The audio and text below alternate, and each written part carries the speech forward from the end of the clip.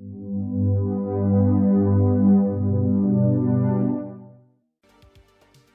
right, so Bitcoin for today. So last we said about Bitcoin was the other day, yesterday actually, we said we were down here, okay? And we talked about the key levels for longing, okay?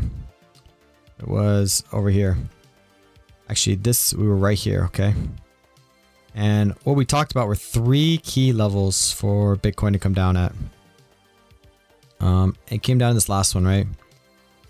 But what we said when we were like right around here is don't get caught shorting at supports, right? We said a long at supports.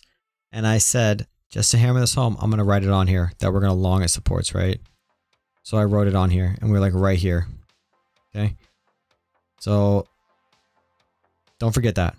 You always long at supports, always short at the tops. Don't get caught with your pants down, shorting at the bottoms and longing at the tops, okay?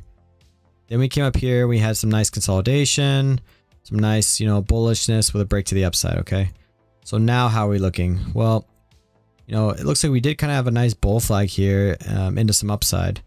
However, this upside is going to keep going. So, remember, we're not bullish until we're bullish, right? So we need to start making some higher highs here. This is going to be like the real test in this area. We need to start making some higher highs here to be bullish. Am I longing right now at this exact point? No, not at all, okay? Not at all. Okay, we have to, be very smart and look at the overall. So if we really zoom out, look at what we've done already. We've done all of this, and we saw that a lot of this was due to the NASDAQ this morning. The NASDAQ shot up, okay? I expect this, just like any other BART, to come right back down. Unless the NASDAQ keeps going, okay? But I don't expect it to. It's really going to depend on what happens tomorrow with the news. So I'm going to be watching it live. And I'll be in the Discord as well, in the live chat. And, I expect a lot of volatility. Okay, a lot of volatility tomorrow. Whenever these things happen, price moves fast. And I mean fast, okay? So here's what you're going to do. You're not going to use high leverage, okay? You're not going to use high leverage. I mean, the last time this happened, it was absolutely nuts. It was like up, down, up. I think at least like $2,000 of Bitcoin. It was like this, okay? We shot down, we shot back up, and then we shot right back down, okay? I mean, it was fast. All right? And I think, yeah, it was unbelievable, okay? It was somewhere up here. I don't remember where it was. It might have been like this or something. Yeah, it might have been that one, actually. There's a huge, like, hump in the middle of it. Yeah, I think that might have been it right here. Yeah. Actually, I don't know where it went. But I mean, it happens so fast, okay? So here's what you're going to do.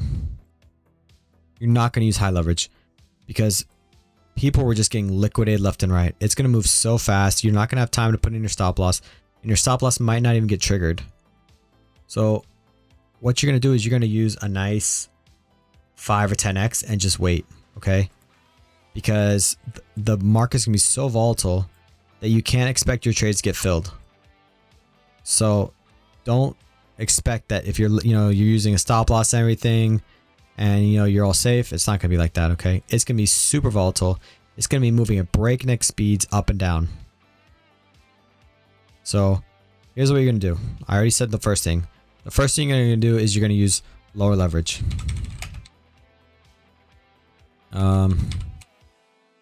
Prepare for volatility tomorrow. Okay. 1, you're going to trade BTC. Okay.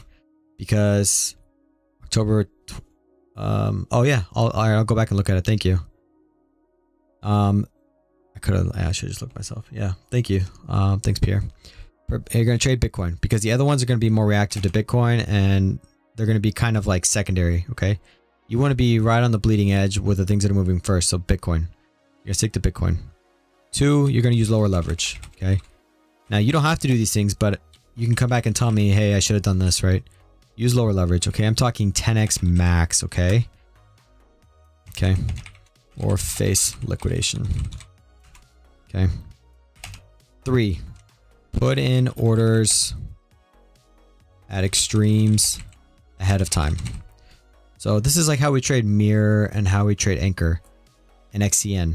you know that some of these coins are just going to do their one-time shit pumps up to the top and up down to the bottom. So what you're trying to do is catch that wick. Okay. So we want to have orders in way above and way below for when it wicks and the exchanges are trying to process these millions and millions of orders, and the exchanges kind of get a little funky, you know, for just a second there, and maybe they're not really processing everything.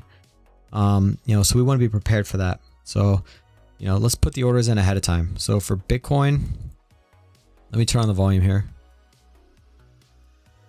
So if we do happen to have some upside, you know, key level here is 19.1. Okay, this is a very key volume level right here. 19.1. Okay. Just be prepared. If this thing starts pumping really fast and it starts getting really volatile, put in a 5 or 10x order up here and just let it sit there. You know, if your order doesn't hit, no harm, no foul. You can cancel it later, right? But there's a thing about if it hits, I mean, it's going to shoot up a little bit and then shoot down, and you're going to instantly be up a lot, okay? To the downside though, I would be looking more for like 16.1, somewhere down here. Okay, 16.5, which is this range POC. 16.5 is going to be very strong. Okay, you're going to get a slight bounce at some of these. You know, 16.5, you're going to get a slight bounce up, but it might keep going to the downside. Okay, that's why we're using lower leverage. Okay, so for these extremes, we're looking at, you know, a short at 19.1. Okay, and you're going to use multiple orders here because no one can time the exact top and bottom, right? So maybe use 2 orders for each of these. Okay, so maybe one at like 19.88.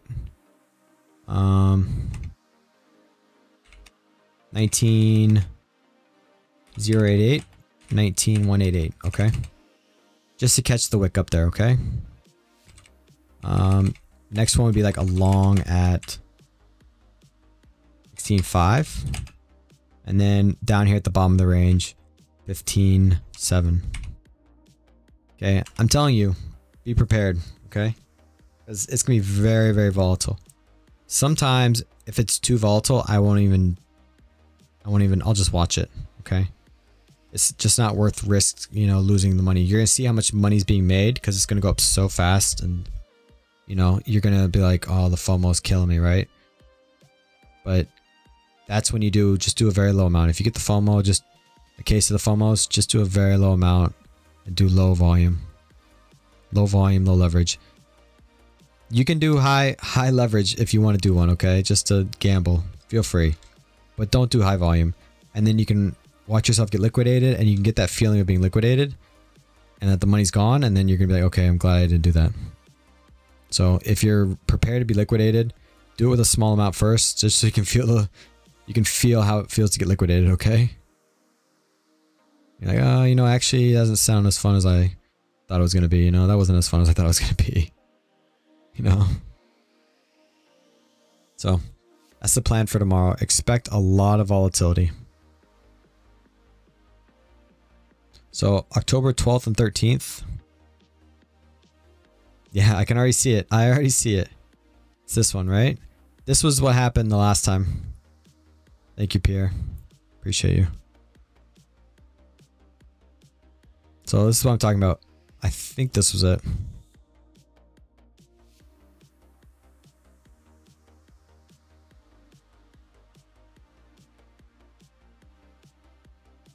Oh wait, I'm back in December.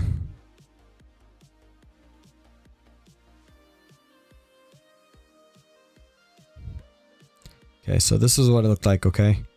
So we're going to have to really zoom in to see this, okay? So here's what happened. I remember this so well. This is some crazy stuff. So I think this was around the time when it happened last time. You can see this volatility.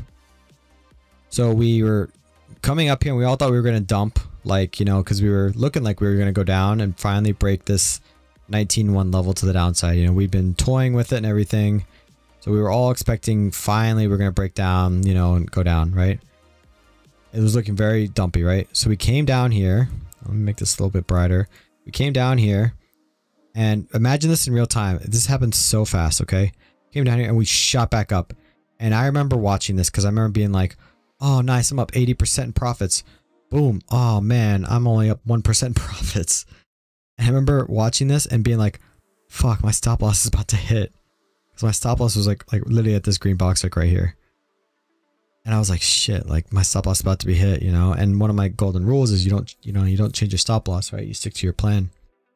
So I was like, shit, my stop loss is about to be hit. I remember sitting here in Discord with Unlimited watching this. And then it just shot back down. I was like, fuck yes, thank God. And I'm like, here we go. We're going down to 14K, 13K. You know, I've got Amazon open. I'm, you know, putting things in the cart. I'm ready to go, right? I'm like, hey, you know what? We're getting steak tonight, right? We're going to Applebee's. We're going somewhere nice, right? To get some food. You know, we're getting all the free bread we can eat tonight. It's on me. And we're drinking water with ice in it. But then we had some upside, right? And this happened a little bit slowly. I don't mean that much slowly, right? But anytime you come down to a new low, you don't expect to go up to a new high, okay? This is crazy. I'm glad I took profits. This is the definition of why you take profits, okay? Even though I thought for sure, okay, this is probably going down to 15K, 13K from here, because there really wasn't that much volume in this area. And this was like, you know, these are just wicks down here, right? There's not much volume in this area at this time. I thought for sure, okay, you know, we're going on 12K, 13K, you know, go ahead, fire it up. You know, let's just go down to this Amazon store itself and we'll just buy one of everything, okay? You know, Jeff Bezos is going to be my bitch right here. Oh, I just got demonetized again. So, you never expect to be making a higher high from a lower low. It's crazy. And I remember I took profits here like 50% and then it started to climb up and I was like, holy shit, like, what's going on here? You know, like, come on, guys, just chill out, bro. Like, we're going to go down, right? Like, what's going on here? And it just kept going and my stop loss got hit up here. I mean, I still made, you know, or my stop loss get hit up here. My stop loss got hit like down here, like an improved stop loss. But I remember thinking like, holy shit, like what's going on here? And it went all the way up here. This was the volatility, okay? So it was like up, down, up, down, up, down. And I remember it happened very quickly. Something like this right here. It's going to look completely unnatural. It's going to be very fast, very turbulent, very violent. Something like this, actually. All right, it's going to look like this. Where you're going to drop down, up, down, up, down, up, down really quickly. All right. So be prepared for tomorrow, okay? Be prepared. If you're in trades ahead of time, you know, make sure you have, you know, good orders in, good stop losses. You have take profits ready, okay? And, you know, if you trade responsibly, you can make a lot of money off this. Okay? You can. I remember one of the times, I think I had like 3 100% profit trades back to back to back within a matter of like minutes. It was the easiest trading in my life, right? Because it would, you know, come back down. I shorted it. It dropped. And then, you know, I moved my stop loss down immediately. It triggered as it shot right back up. I shorted again. And then it came all the way back down. You know, to, you know, move my stop loss way down and it shot right back up and then did the same thing, right? And it's like you know, it's like 400% profits in a matter of like 5 minutes, you know? But if you do too much leverage, you're going to get liquidated. So avoid the leverage. So that's how we're looking. Now for Bitcoin, let's look under the hood. Okay. Let's look under the hood here for Bitcoin and see what's going on. So, you know, like we said, we need to start making some higher highs here. We really do. If we're going to be bullish. Okay. Remember, we're not bullish until we're bullish, which means we're not bullish until we start making some higher highs. You know, don't get caught into thinking, hey, this looks kind of bullish to me. You know, this looks like it's going to break up to the upside, right? That's where it tricks you, right? It's not going to. Until we start making higher highs. Now, the volume itself, though, actually looks pretty good here. I'm not going to lie. You know, volume does look pretty good here, right? It does. But we're not making higher highs yet. So, hold off for right now. Open interest is starting to curl up. You know, volume is going up. Everything actually looks not bad, right? It really doesn't. So, I mean, we could actually see a break to the upside, but there's nothing you can really do about it right now because, you know, you don't want to be long at the top. You want to be shorting at the top, right? So don't lose sight of that. So I think that's it for Bitcoin. You know, as for your key levels here, you know, I would expect us to probably retest this 17.9. It doesn't look like we wicked. Maybe we did wick 18K actually. This is Binance. We did wick 18K. Yeah, I think we kind of did. But I would still expect some liquidity here at 18K. You know, maybe a retest of it. Well, if we make a lower high here first and then we come back down, right? So something like this, you know, one of these, right? Just rising wedges to the downside. Otherwise, if we do come up here, you know, the other thing is it could come up, make a lower high, come back down, you know, something like that, right? Same thing. Okay. AJ, you think the rising wedge in BC is broken out to the upside? So then it wouldn't be a rising wedge, but you know, it's tough to say because sometimes it's a good question. Thanks, Caleb. So it's a good question. So when you have like patterns, remember, I'm not a huge fan of patterns at all. Okay. It's the movement inside the patterns because people look at them blindly and just, you know, say, oh, it's a rising wedge, it's doing this thing, or it's an ascending triangle, it's doing this thing, which is not the important thing, right? The important thing is the actual price movement inside of it. Okay. Now you can have some of these movements, but you can have outliers in them. Okay. So for example, you know, if we looked at something like this, right? If you're looking at like this rising wedge here, okay? And that pink is hot, huh? Pink is so nice. Okay. Something like this, you know? The main thing is that the price is kind of consolidating, right? The price is consolidating. See how it's getting more narrow? That's the key part. It's not that you have these outliers, okay? Things like this. And we could have had one time where it went up like this, right? And came back down. Which I just drew a big dick and I just got demonetized again. Let me get rid of this rocket ship. So the main thing is that the actual price movement inside of it. And you can see this was really consolidating as we get up to the top, right? Overall, the price movement was. So you can't really look at the, you know, the one or two outliers. And we know that, you know, this upside here was from the NASDAQ, right? The NASDAQ pumped today pretty hard. And this is overall looking like a BART for right now. Okay. So we'll just have to wait and see. But it looks like the overall price movement in this is still a rising wedge, right? It still looks like the price movement is overall kind of consolidating, right? So the other interesting thing is if we change this trend line to like this. So on my other Bitcoin chart, I had another trend line drawn to the top. Okay, like this. All right. So this was the original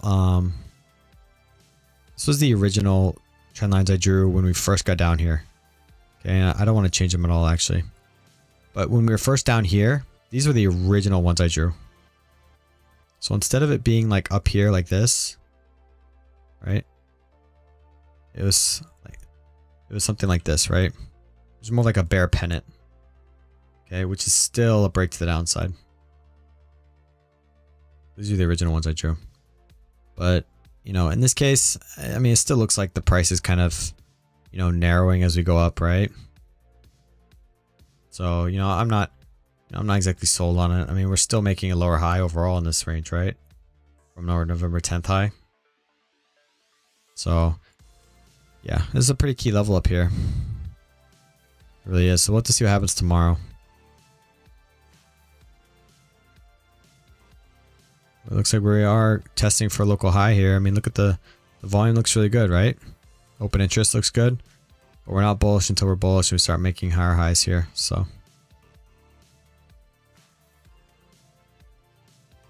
overall, you know, I still see it as, you know,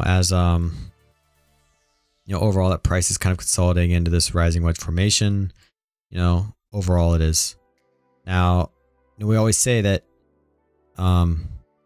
you know, to make sure you're trading using, you know, good fundamentals. So longing at supports, shorting at the tops, right? Don't get caught. Even if you think it's going down, you still want to be, you know, waiting for good entries. Okay. So, but you know, normal volatility does happen. So hopefully, you know, people did get in. I saw some people did get into longs down here when we talked about it last time. You know, so we'll have to wait and see. But right now I'd be looking more for shorts up here. In this range up here. The 18K to, you know, 18.1 area.